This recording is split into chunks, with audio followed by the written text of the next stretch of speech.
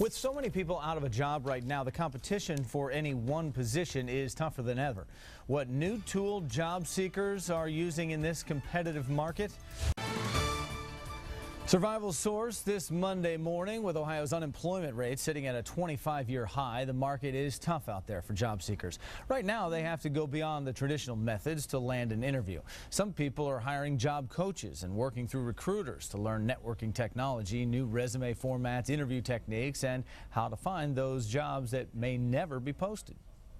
These days, hiring managers are replacing people that are achieving, their quota and their metrics with people that were better performers somewhere else. The job coaches at Buckeye Resumes also say networking in person and online is essential.